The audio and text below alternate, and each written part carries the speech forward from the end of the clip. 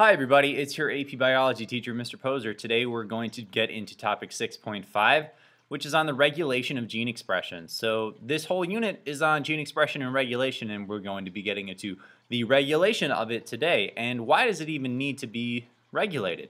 Well, we've been talking about how gene expression is the whole process by which DNA is transcribed into mRNA, then mRNA is translated into a chain of amino acids, which are then thus folded to make proteins. And those proteins do a wide variety of jobs, right? So that is what gene expression is, and it needs to be controlled. And you don't want to be expressing genes that, well, you shouldn't express, or you should be able to express genes depending on changes in the environment. So the two bullet points I put over here are all organisms must regulate which genes are expressed and which proteins are synthesized. It doesn't matter if you're a prokaryote or if you're a, I don't know, blue whale or something. You need to regulate your genes.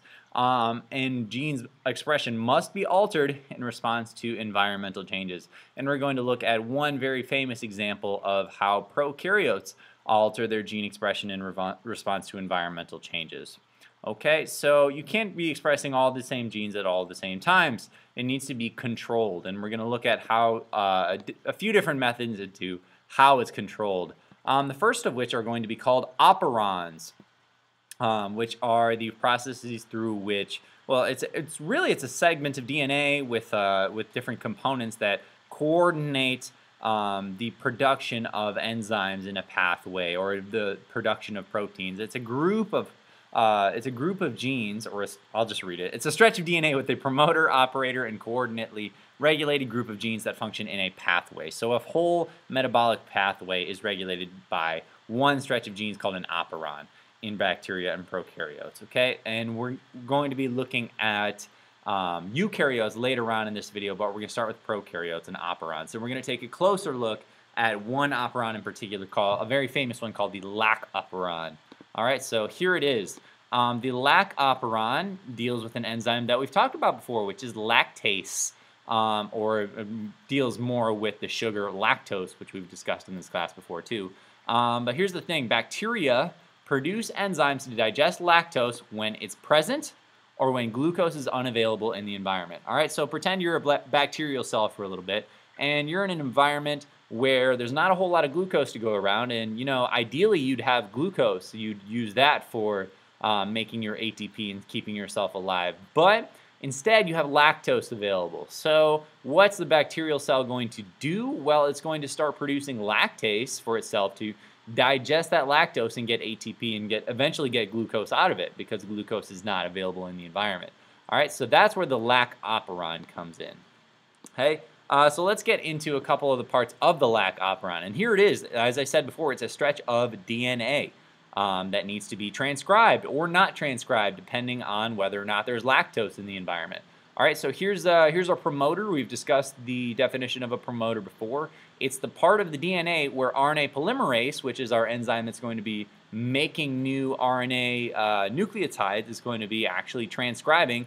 That's where it binds. It's called the promoter. But a new thing that we haven't looked at yet is the operator. An operator is another stretch of DNA. It acts as kind of like an on-off switch for what's called the operon.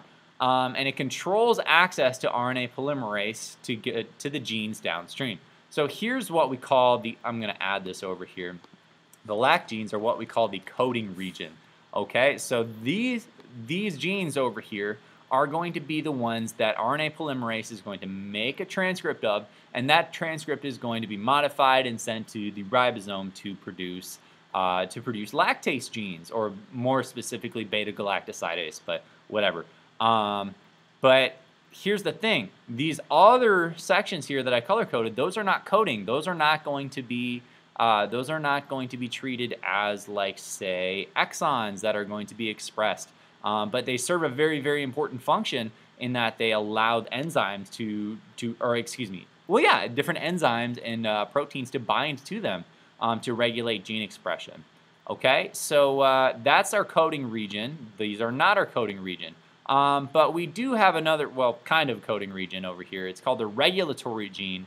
And lac I, in this case, that's an I. It's italic and uppercase.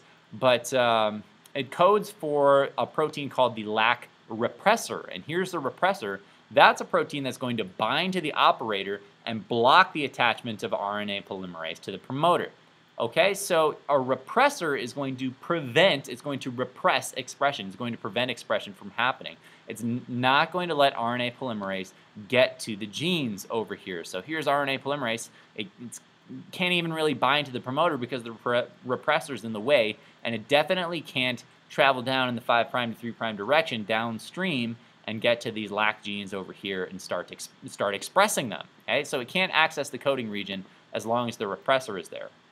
Okay, but back to our scenario with our bacteria. Pretend you're a bacterial cell, and wow, you just fell into a vat of milk or something. So there's lots of lactose available to you, and hooray! Lactose in this case is, or an isomer of lactose called allolactose, acts as an inducer, which is a special molecule that inactivates the repressor protein.